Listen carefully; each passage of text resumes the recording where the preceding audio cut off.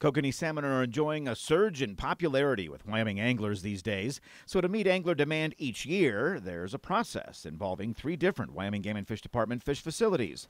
That process starts with spawning broodstock at Tillett Hatchery in Northern Wyoming, where, after 2 years, it's proving to be a reliable source of kokanee eggs. It's one of the few facilities in the U.S. with a breeding population of kokanee. 1.8 million kokanee eggs were sent to the second step in the process, Fish Hatchery near Buffalo. That's where the eggs were eyed up, where the eyes of the fish become visible in the embryo. Then the final step, Speas Hatchery in Casper, where they are now, to grow them up. It's all about ensuring that those who want to pursue kokanee in Wyoming have more opportunity. Campbell is the department's fish culture supervisor. Flaming Gorge and Fontenelle Reservoir always have had this historic, really good kokanee fishery, but now we have some new waters. Alcova has now started to emerge as a big kokanee fishery.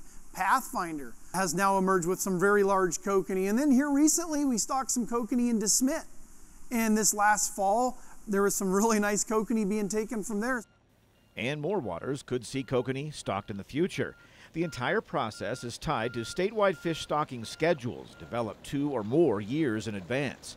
As fisheries biologists determine the species, size, and number of fish that they want to stock in specific waters, the state's hatcheries begin planning for production to make sure they have mature broodstock, can spawn the number of eggs needed, then get them to rearing facilities in enough time to grow them into fingerling or catchable-sized fish before stocking in Wyoming.